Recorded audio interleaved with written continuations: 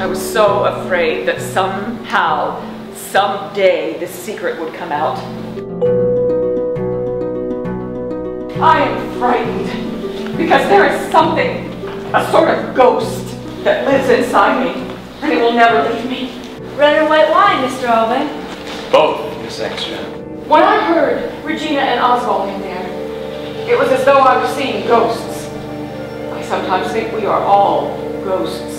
It's not just what we inherit from our parents, from our mothers and fathers that haunts us. There are all sorts of dead beliefs, all sorts of dead ideas.